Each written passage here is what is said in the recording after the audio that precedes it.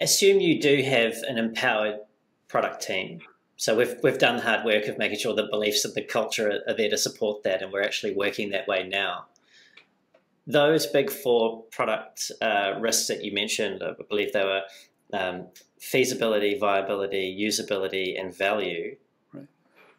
Right. What is the hardest one of those to address, or which one should you be focusing most of your effort on trying to satisfy or reduce?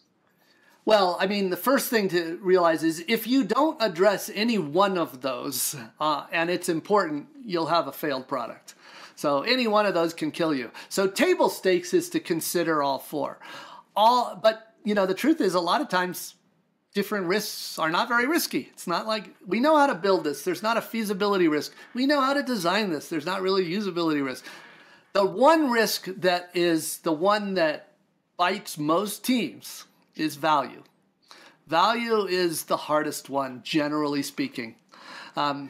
I used to say that with a lot less hedging, but today so many of the teams I work with are trying to apply machine learning technology, and in those cases, feasibility risk is like the number one risk for them. The value isn't really the challenge, it's feasibility. But for most situations, it's value. And you know, value is really two things. It's one is, does anybody want it at all? That's demand validation. Does anybody, even if you solve this problem better than anybody in history of mankind, you know, will anybody buy it? That's demand risk.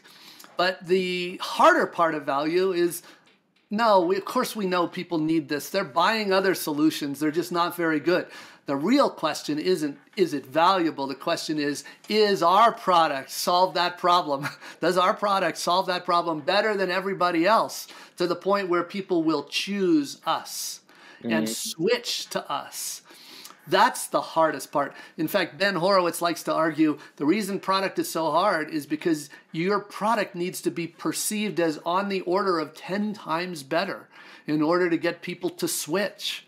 Well, that's a pretty high bar, 10 times better. It's hard to even quantify that. But it sure is, it's easy to see that it's got to be perceived as significantly better if you want people to switch to your product.